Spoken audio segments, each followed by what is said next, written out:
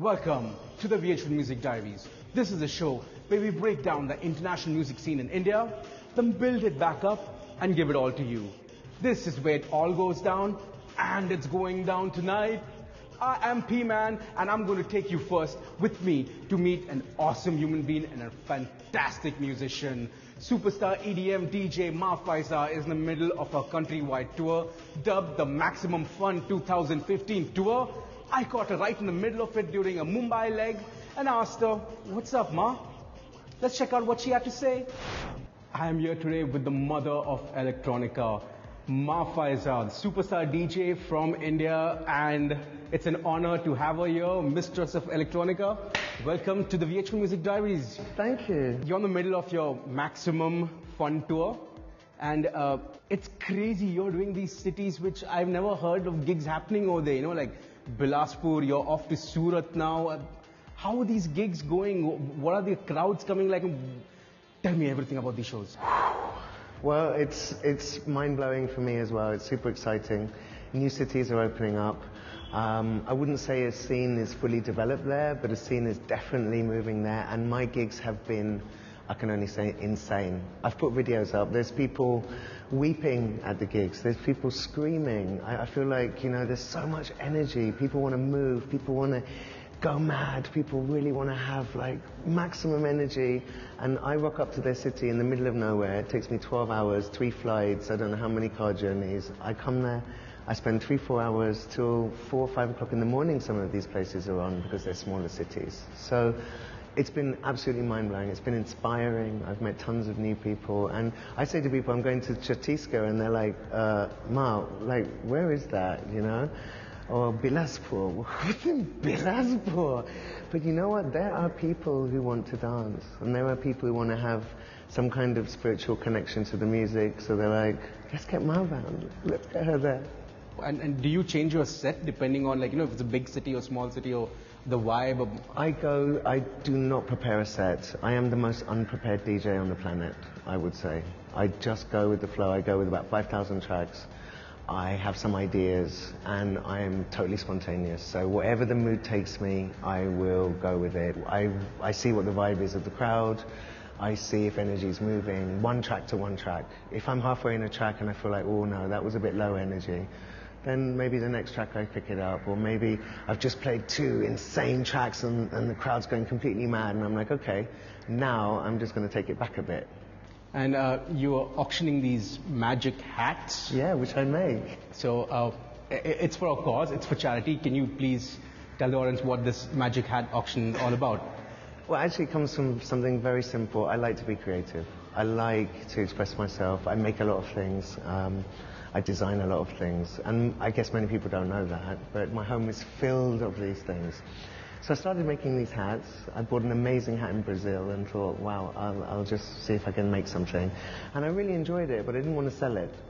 So I'd made them for friends, and people were like, wow, I really like your hat. And I just thought, how can I now translate this into what I'm doing, where I can make these hats, do it for a good cause, and put them out in the universe, and I'm not selling them. So the Maximum Tour was coming up, and I was like, okay, every city I would like to contribute. Unfortunately, the earthquake happened in Nepal, and we thought, well, that's a perfect opportunity to do something for just one cause. So we're raising money, and so far we've got 1 lakh. Wow. That's amazing. People have been bidding. I mean, it's just been incredible. People have been bidding 20,000 rupees for a hat made by MaFaiza. So I'm going to go to Nepal with the money in my pocket and find people, real people who exist, who need help.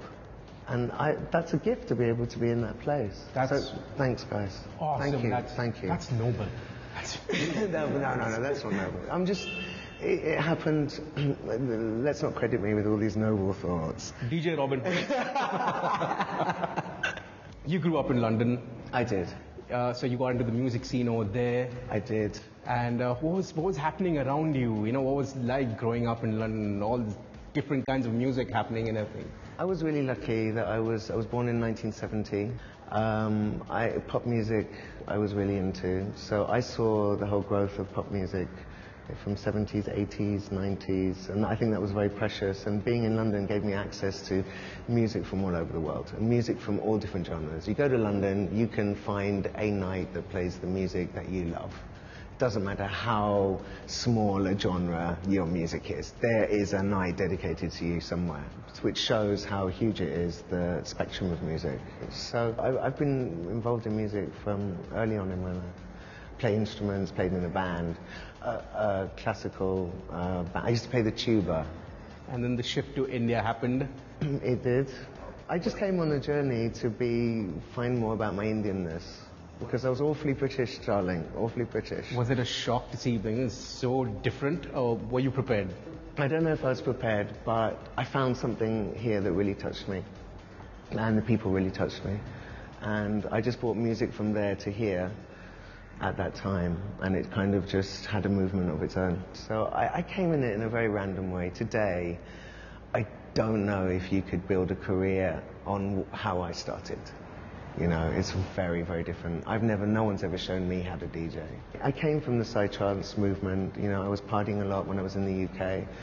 And like I said, there was a whole range of music, but the party scene that really grabbed me was trance music, psychedelic trance. But the music in Goa got way too hard. I'm just too fluffy.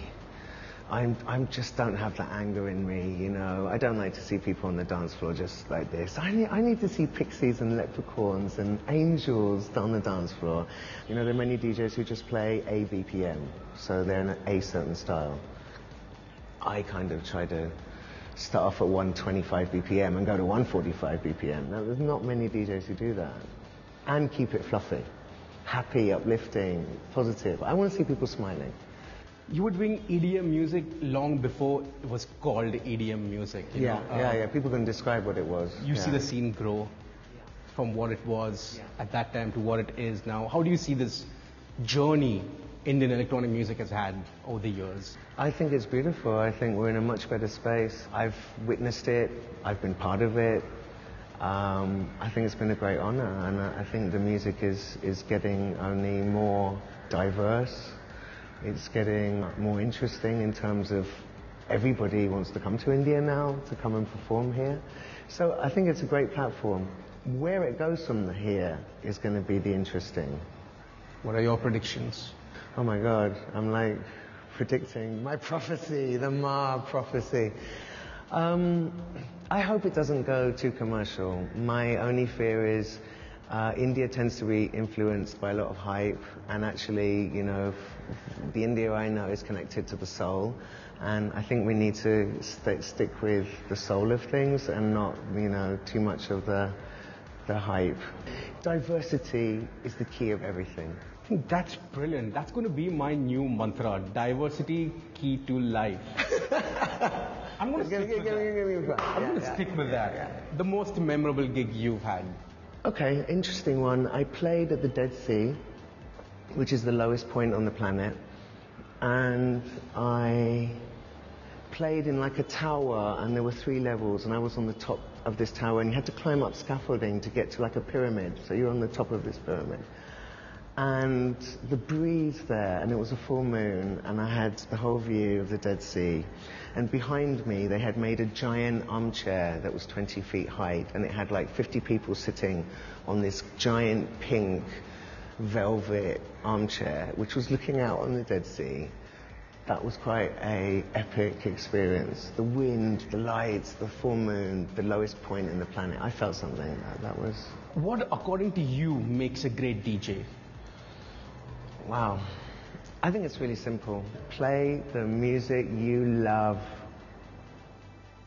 Because many DJs don't do that. Saying that, can you tell me some of your favorite DJs from our Indian scene right now? Wow, there's quite a few. You know, I meet a lot of resident DJs who nobody knows, and they do such beautiful opening for me. You know, incredible mixing. I had a very unknown DJ called DJ Shine who opened for me in Hyderabad recently. He was absolutely incredible, flawless. I was like, dude, I don't even want to play right now. You continue for another 2-3 checks because, ooh, nice set, you know. There's DJs like Anki Tricks, I like very much. It's very positive energy. For me, I need positive music. I need melodies. Girl DJs, Aisha, She's a brilliant DJ, technically and music-wise, and super positive energy. You know, you really can see they love what they do. Awesome. All the best for the tour. Thank you. Off camera, I'm going to ask her about some of those mad things that happened in the club in Berlin. More VMD coming up.